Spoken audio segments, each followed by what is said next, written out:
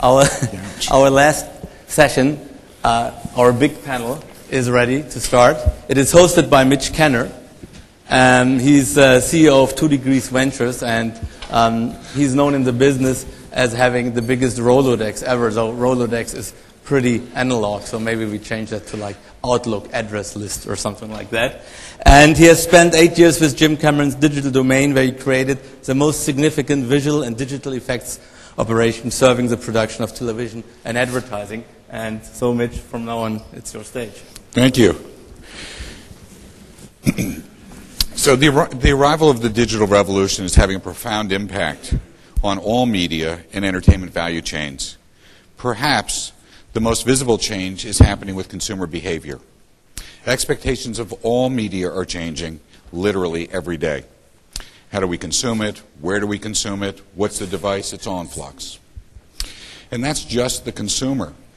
Managing all of this, maximizing the value of content that is being created, is increasingly complicated as consumers gain control and the distribution platforms explode. Big films in the U.S. now open on 8,000 to 9,000 screens, almost a third of all of the screens in the U.S. Morgan Freeman released his latest film, 10 items or less, theatrically, but then made a deal with Intel and immediately made it available for promotion. It's actually the marriage of entertainment and consumer brands and platform. MSN has rewritten the online content model for brands and entertainment and how we're going to monetize content online. iTunes is shifting TV viewing radically, enabling consumers to download a whole season at once, which I've done many times. Netflix is moving to an online distribution model, and now Walmart moved in with a download portal last week using Walmart pricing. It's all about the big screen, the TV screen, the portal, or even mobile. I don't know. Film as a business requires a return on investment, profit to perpetuate.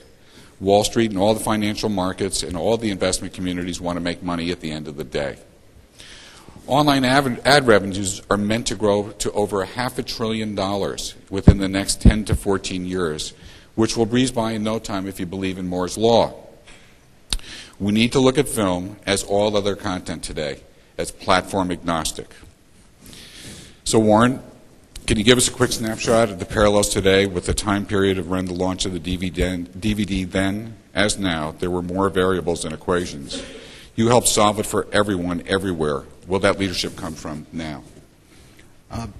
Sadly, and candidly, hopefully you'll accept this with modesty, the failure of a leader to emerge on the DVD side is one of the causes of the format battle.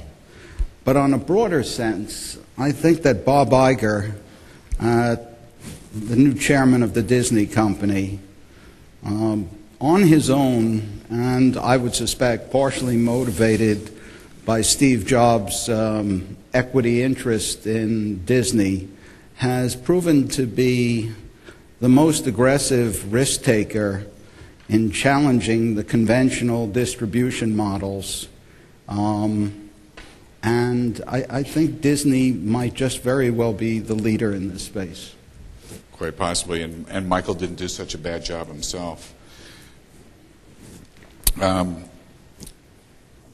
What I'd like to know more about was now we're looking at DVD as a competitive platform. Okay, we're seeing two different DVD platforms in existence. First of all, we don't know whether one will win or the other will win, and we're also seeing a degradation of the market in DVD at this point.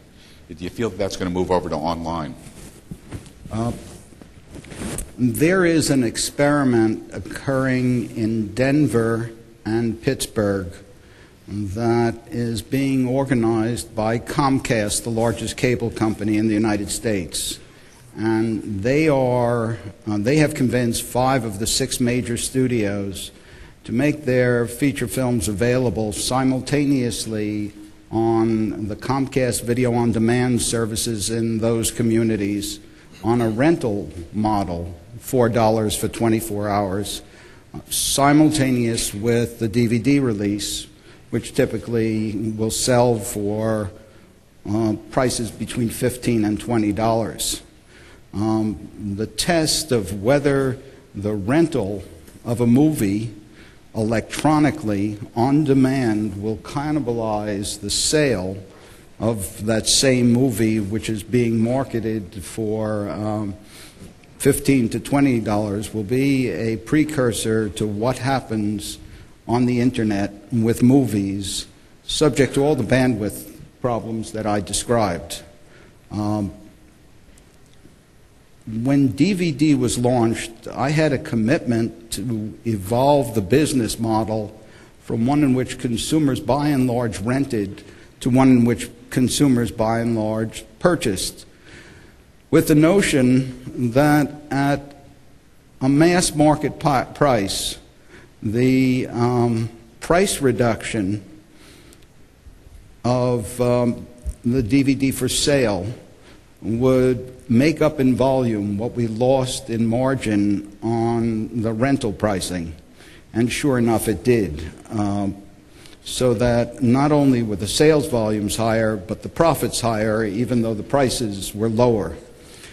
In this particular case of simultaneous video on demand, where the studio will derive about $2.80 as their royalty on a $4 rental fee, the studios are going to have to sell at least 5 additional rentals to make up for one lost DVD sale. Their movement in this direction, however, has been generated by the fact that the revenue shares or splits between themselves and the rental dealers is such that 30% of every consumer dollar spent on renting a video at a retail store is going to the studio and 70% is going to the retailer. And in the Comcast experiments, those ratios are inverted. So on one hand, they will be getting higher fees for the rental segment, but they are placing a big gamble on jeopardizing the purchase market. Europe is a very different situation.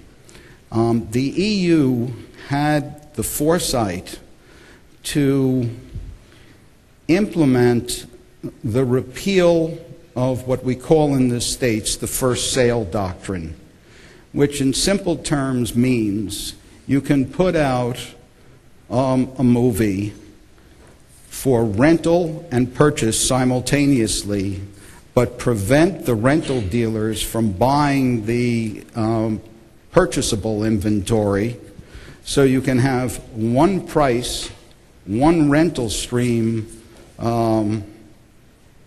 with product designated for rental only and a separate pricing structure for purchase, so that at least in physical media you wouldn't be having the same situation of the 30-70 sharing. I think the online model will actually address this. Ladies and gentlemen, I'd like to introduce David Kelly. He's a principal and partner in the European Co-Production Bureau in London. As a content creator, how do you feel about Warren's comments?